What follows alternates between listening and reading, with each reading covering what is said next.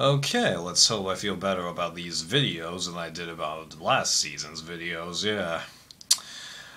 So, this premiere, I liked it, but I don't think I have too much to say about it, and I really do mean it this time, okay? Because I didn't get, too much of a reaction from this episode, but let me tell you, it was not a bad kind of reaction. I was very satisfied with what we got, but it was so satisfying that I'm just like, I don't have anything to say. I just want to see what happens next time and then soak this in, Yeah, so this should be a pretty short video, at least for a survival one, huh? Okay, so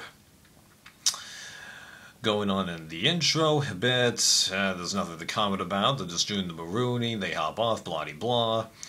And then the landing on their beaches, and then first impressions. I like how this season has a totally different feel to the tribes. I mean, like obviously they went from the non-primary colors to the primary colors, but like these tribes, they all feel kind of different. Like every member on the tribe stands out in their own little way. It wasn't like Kagayan where they like all seem to blend together. I really wouldn't be too surprised if once we go from 3 to 2 tribes, that I'll, feel like everybody, stands out as from being from the previous tribe, like I did in Worlds Apart. Hopefully that made sense to you guys. Just this carries a bit of a different feel. So, how do I like these tribes? Well, I actually felt pretty much the same way for the Brawn and Brain tribes, pretty much. Like, they both seem to be fairly muscular tribes, very good at talking to each other and trying to help out, but they've each got their own bad point, even though the alliances now are going a little different, because on the Brain tribe they stated it was turning into the older people versus the younger people. And then on the Brawn tribe, it was more of the talkative people coming together versus the people who just didn't seem to be getting along with each other, even though, as Jeff pointed out, the casting process says is that we want people who will be good on the show to come first, and then we're going to assign them into the tribe. So hopefully, actually, no, this won't be repeat of San Juan del Sur because he stated then they cast for the theme rather than good on the show. So yeah, even though I will admit, after last season, San Juan del Sur has grown on me a little bit, whereas Worlds Apart has kind of slid down, even though I think the cast is still kind of interesting given their unique relationship with each other. Check out Rob Sesternino Family Feud, okay? Trust me, you're gonna laugh from that. Okay, so, and that pretty much summarizes my thoughts on Brain and Brawn, and, oh yeah, the Brain tribe being a blue tribe. Like with Blue Collar, I'm not getting the exact best strategy vibe from that tribe, even though by all means we should consider the tribe that, would have the best strategists, but right now I'm not feeling the overwhelming, oh yeah, I'm supporting the blue team. I'm gonna wait and see where this season goes, because I'm rooting for all these tribes fairly equally, to be honest. And then as for that beauty tribe, well, that was the only tribe that really seemed to have a few odd behaviors going on there, because it's just interesting personalities that we've got in there. We've got Ty, who is the oddball of the group. Then there's Nick, who appears to be kind of full of himself in the villainous way. Then there's Caleb, who's full of himself in an obnoxious way, at least based on the edit that he's getting here. I honestly can't remember how he was full of himself in Big Brother. It has been a real long time since I saw that season, or any season of Big Brother for that matter. I still haven't seen 17 yet. Careful! Alright, be careful. I'm late to the party here. Right, but, yeah, that takes care of the guys, and then the girls, I think this is the tribe where they all kind of blended together, even though they are trying to, work together, so it's guys versus girls, and it's going to be interesting to see if that holds up, because It seems to be a bit of a trend lately that the women try to stick together and it doesn't really work out. It'd be nice to see it actually happen again, or at least have a little more potential, you know? Yeah. So that summarizes the initial beauty tribe thoughts, and everything else before the challenge, it's just fueling on what we had before, even though there was Ty's little bit of going for the idol. And I was just happy to see someone try and, find the idol, and that's really all I can say on the subject, although I find it a little annoying that they didn't really show his tribe finding him.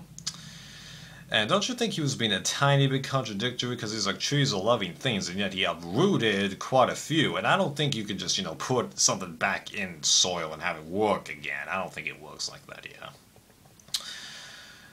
So then as for that immunity challenge, well, again, as I referenced in my Cambodia finale video, this does kind of remind me of Guatemala. Just a real tough first challenge with a good bit of water and land bit.